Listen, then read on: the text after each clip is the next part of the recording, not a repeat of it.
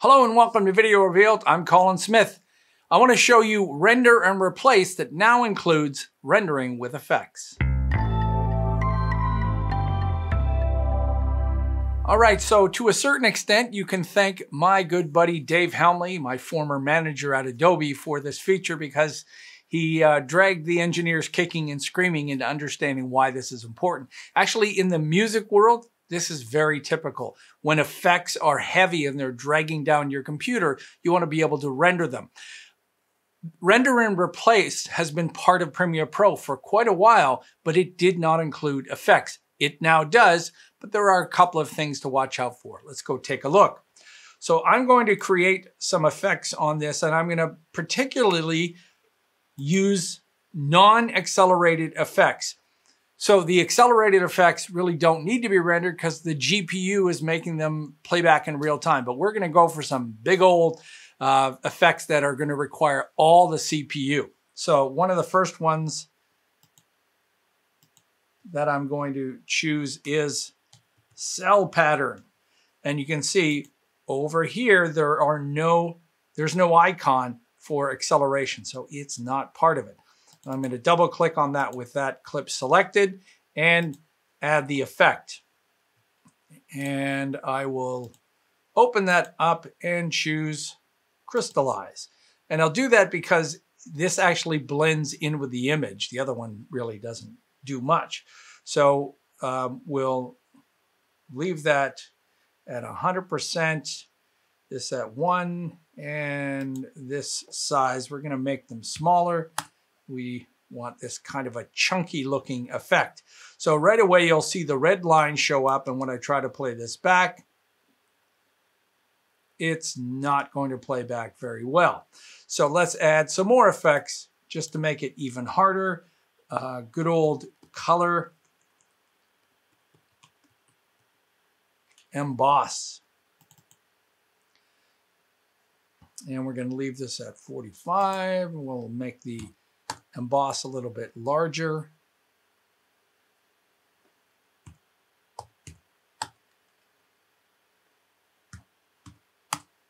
All right. And see, we've got this grungy look, this grungy effect going on, and it's impossible to play this back in real time, even on a smoking fast Dell computer. So I'll right click on the clip, and I've got two here for a reason. So let's just deal with the top one where I applied the effect and choose render and replace. And here we get several choices. The first is, what is the source? And by default, it's the sequence. So when you create a sequence, it has a frame rate and it has a frame size and pixel aspect ratio. So this is telling render and replace to use those parameters to make the file. You also have formats to choose from: DNxHD, MXF OP1A, or QuickTime. And again, there's no right or wrong. It's just whatever suits your workflow. And then within each one of those formats, there are presets to use for whatever you're exporting out. And you can see this one says match source. So it's matching the source of the sequence and matching the source of the preset. And if we go to individual clips, now you can choose those same formats, and we only get one choice to match the format. We can also use a preset, so you can pick one of these formats, and in there we can pick a preset so you can get a larger list of presets. You can also import a preset. So if there was a specific format you wanted, you could use that. I think the important thing to remember here is you can choose a low resolution format that doesn't take up much room in your hard drive, or you can use an absolute gorgeous format that will apply the effect and keep it looking as good as possible, including all the way out. So you didn't have to turn this back to a live effect. You could render this now, leave it in the timeline, and spit it out, okay? If we go back to sequence and choose these different formats, so for instance, MXF OP1A, you can choose these formats. These are mostly for the broadcast world. MXF OP1A really makes sense to no one outside of the broadcast world, but it's got those formats. And then when we go to QuickTime, This is the several formats that we have in QuickTime. The only one that supports alpha channels are the GoPro Cineform 12-bit alpha or 12-bit alpha at maximum depth. So if the effect you've got on another track actually has some transparency in it, maybe it's been keyed out or it is an actual shape or an object that has that transparency, you have to choose these formats. These are new formats. If you're not using the latest version, you want to update, because I'm on Windows and I can export out QuickTime. Again, either a lightweight version or a 422 version, but we've got all those formats in there. So that makes things much, much easier. Then you get to choose where next to original media, where's the destination or another destination. I would probably put this next to the original media, because the whole idea is this is different from a preview, which you could lose. A lot of people ask me, how do I save a preview? Well, they can get lost all the time. This one can't unless you put it in the wrong place. So if you put it beside the media, it's going to be a good location, and we'll go with the project if you need to move it. You can include handles. By default, it's 30 frames, so basically a second on either side. The reason that you want handles is it's going to render a larger area if it's available. In my example here, it isn't. But if you had a longer clip, it's going to render out a longer section. Just in case later on you need to change the in or out, it's got that. And here's the big one. That's the new one. Include video effects. So now when I click OK, it's going to render this, and you'll see that this will change. The red line will disappear, and I'll play this back in real time. I'll speed this up.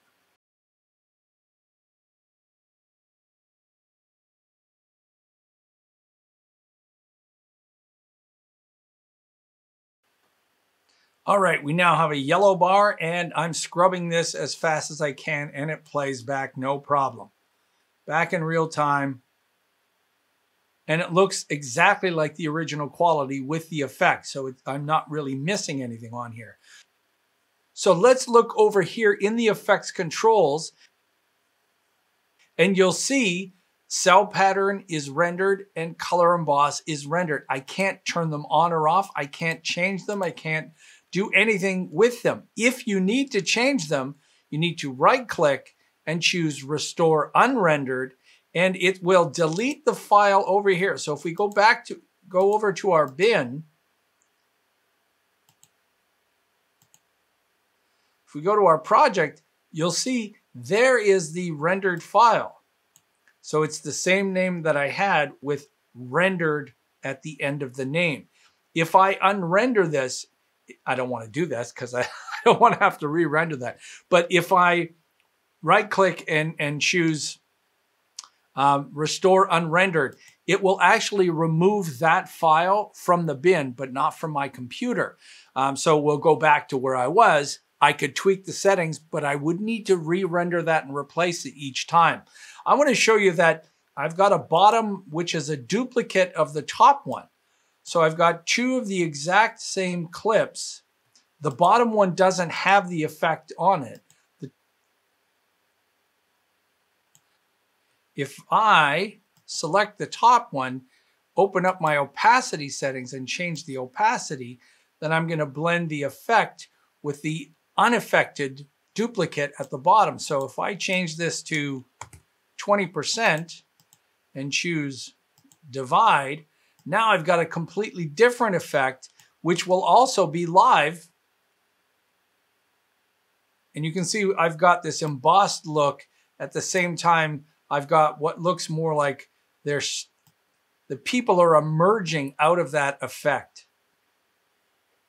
So the last thing to look at is the motion settings here, things like position, scale, and rotation.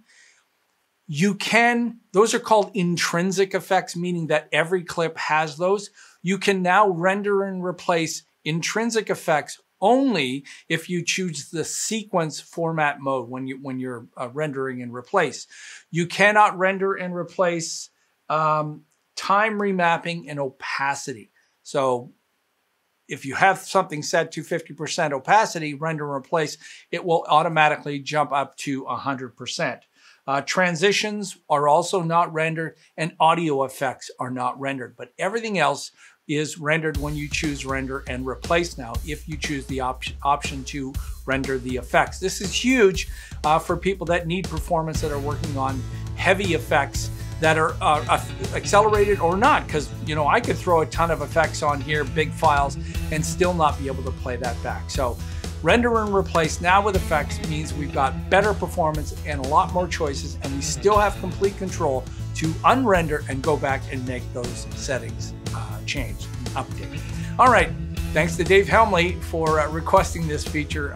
We now appreciate that we've got this from the engineers. All right, if you're new to Video Revealed and you found this informative, please take a moment and subscribe. If you want to support us more, you can do that through PayPal, like our wonderful PayPal donors who we love so much. Thank you so much.